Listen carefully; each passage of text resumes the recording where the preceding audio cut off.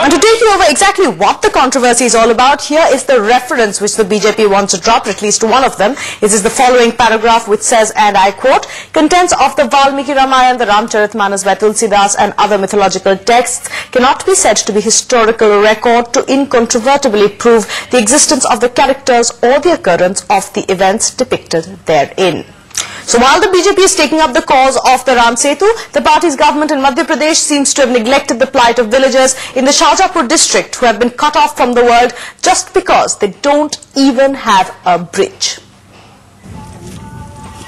The villages of Lakha Khedi, Pipliya, Amla Khedi and Bajna in Madhya Pradesh's Shajapur district may be picture perfect, but its residents lead troubled lives.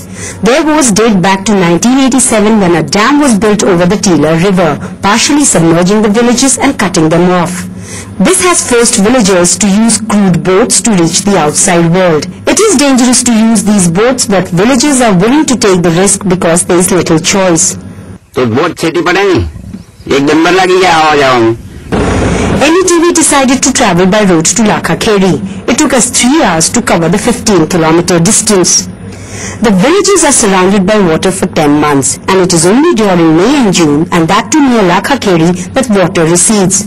During monsoon, the villages are completely cut off. There are no hospitals here and many have died because they could not get timely treatment.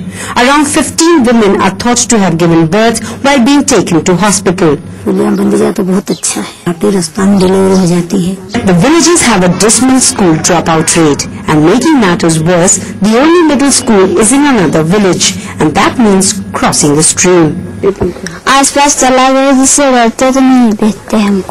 The district headquarters of Shajapur is only 40 kilometers away, but no minister or bureaucrat has bothered to visit these villages till now.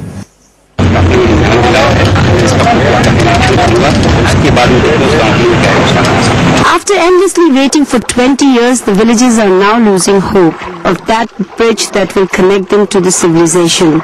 Will they be marooned for life? Does anyone care? In Lakha Khedi village with cameraman Rizwan Khan, Rubina Khan, Shajapur for NDTV.